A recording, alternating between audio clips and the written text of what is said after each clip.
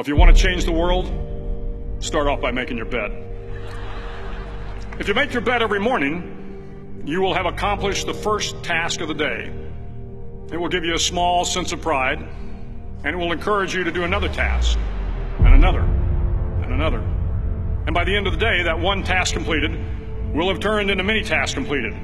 Making your bed will also reinforce the fact that the little things in life matter. If you can't do the little things right, you'll never be able to do the big things right. And if by chance you have a miserable day, you will come home to a bed that is made, that you made. And a made bed gives you encouragement that tomorrow will be better. To pass SEAL training, there are a series of long swims that must be completed. One is the night swim. Before the swim, the instructors joyfully brief the students on all the species of sharks that inhabit the waters off San Clemente.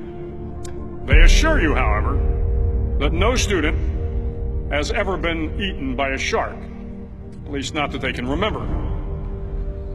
But you are also taught that if a shark begins to circle your position, stand your ground. Do not swim away.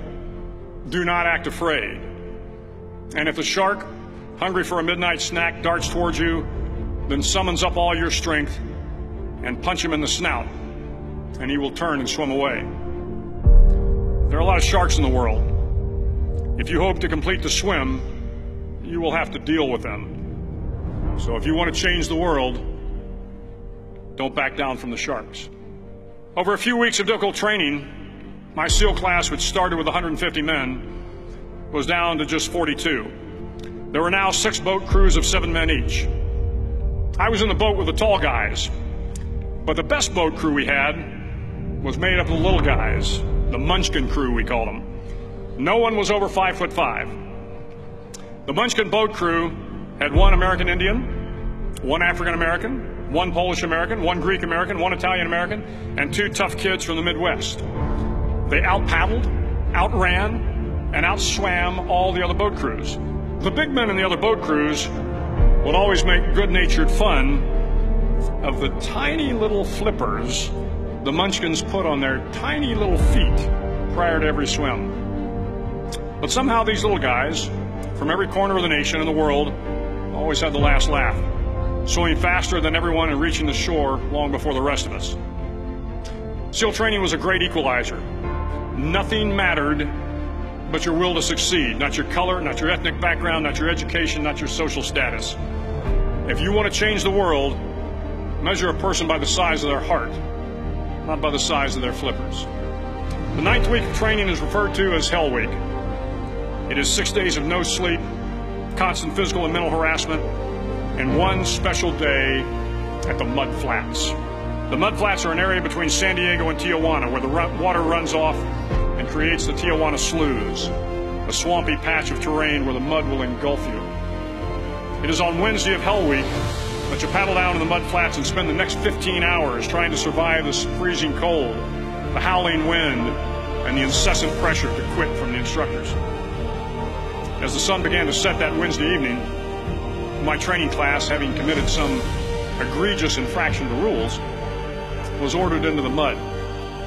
The mud consumed each man till there was nothing visible but our heads. The instructors told us we could leave the mud if only 5 men would quit. Only 5 men, just 5 men, and we could get out of the oppressive cold. Looking around the mud flat, it was apparent that some students were about to give up.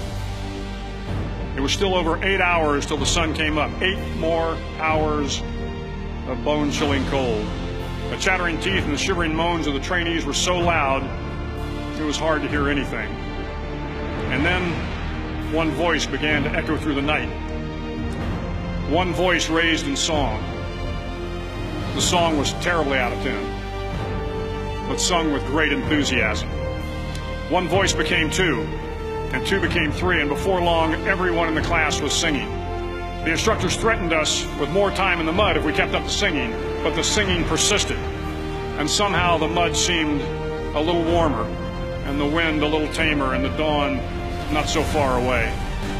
If I have learned anything in my time traveling the world, it is the power of hope, the power of one person, a Washington, a Lincoln, King, Mandela, and even a young girl from Pakistan, Malala.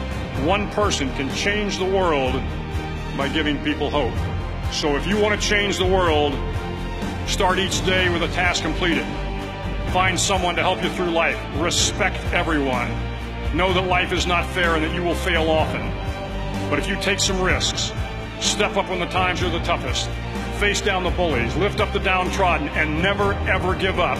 If you do these things, the next generation and the generations that follow will live in a world far better than the one we have today. And what started here will indeed have changed the world for the better.